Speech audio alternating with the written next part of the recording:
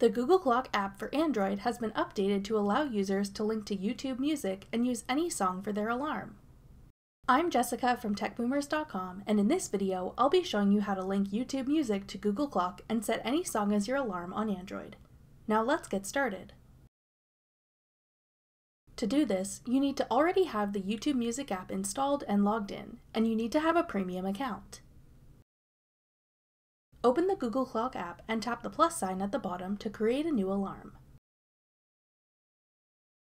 Set the time you'd like your alarm to go off. Then tap OK. Tap the current sound for your alarm to change it. At the top, select YouTube Music.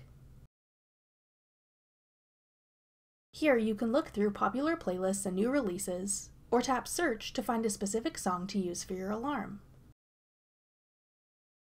Type in the name of a song, album, or artist. When you find the track you're looking for in the search results, tap it to select it. You'll see a blue checkmark appear on the right to indicate that you've selected that song. Tap the arrow in the top left corner to go back.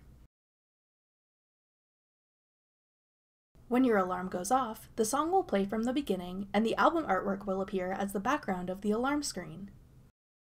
When you turn your alarm off, you'll see an option to continue playing the song on YouTube Music if you want to listen to it while you start your morning.